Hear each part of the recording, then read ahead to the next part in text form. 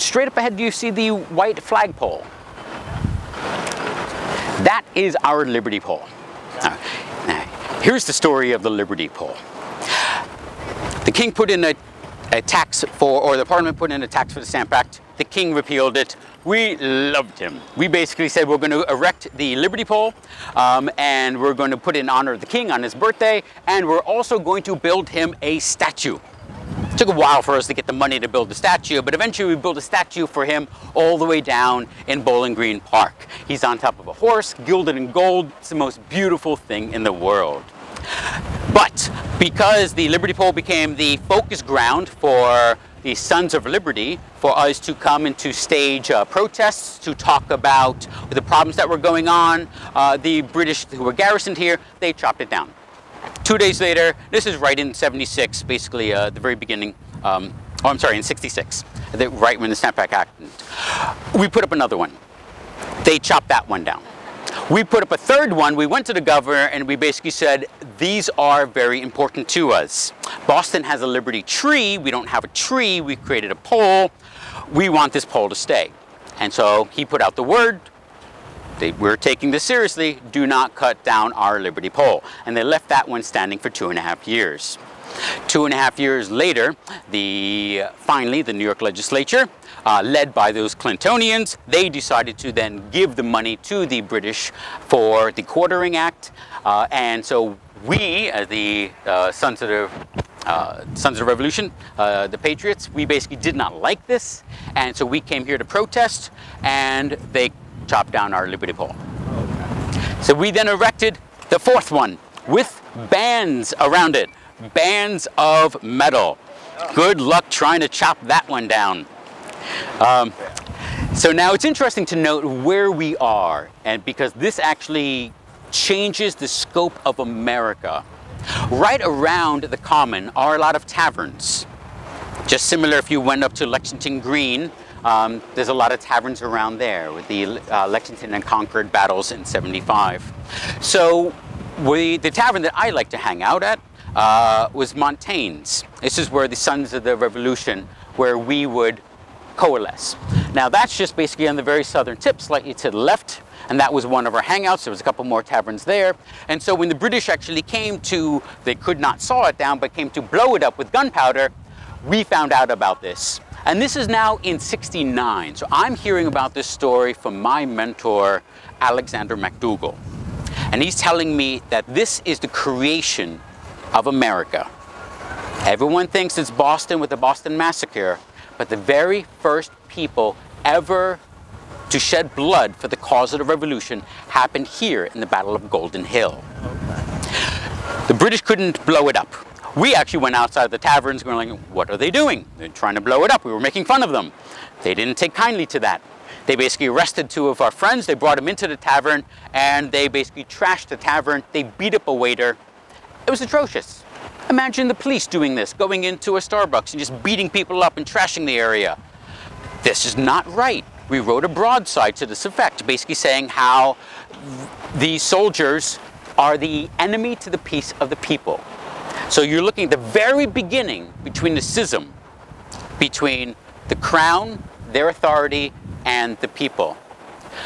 They try, so after that, they did eventually blow it up another day, and after blowing it up, just to add insult to injury, they took the pieces, brought it down to the tavern, and basically laid it at the doorstep for us to see the next day. We then, upon Alexander McDougall, put up the broadside declaring that all soldiers were now the enemy to the peace of the people. They then were putting up broadsides basically declaring that our affinity for poles make us, you know, crazy, for lack of a better word, that we put so much faith inside of a pole. It's a twig. What type of people are we? We arrested them, the 2 soldiers that were putting up these placards. We brought them on down to City Hall. And it was at this point that they were screaming and kicking. I mean, we're arresting them, we're taking them by force. 20 more of their soldiers come out.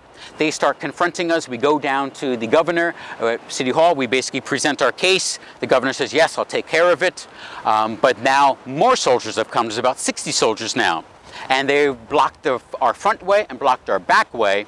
And now we're heading to leave. And I want to read to you a little bit of the unknown history of New York, the first-hand account of the battle which is more important than Lexington or Boston. Those few that had sticks, meaning the people, maintained their ground in the narrow passage in which they stood and defended their defenseless fellow citizens against the furious and unmanly attacks of armed soldiers, until one of them, in a stroke made at one of the assailants, lost his stick, which obliged the former to retreat. The soldiers pursued him down the main street.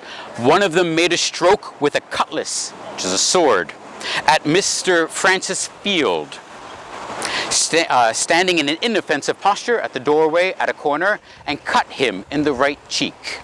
The first man to feel the blow of the American Revolution, Mr. Francis Field. This partly came down to the main street, where they cut a tea water man driving his cart. In short, they madly attacked every person that they could reach. Besides cutting a sailor's head and finger, they stabbed another with a bayonet so badly that his life was thought in danger. Now, mind you, a bayonet is an illegal weapon. A bayonet actually creates a tricorn wound, similar to my hat, that does not heal like a regular knife would. It's now been illegal to use this weapon in the entirety of the world.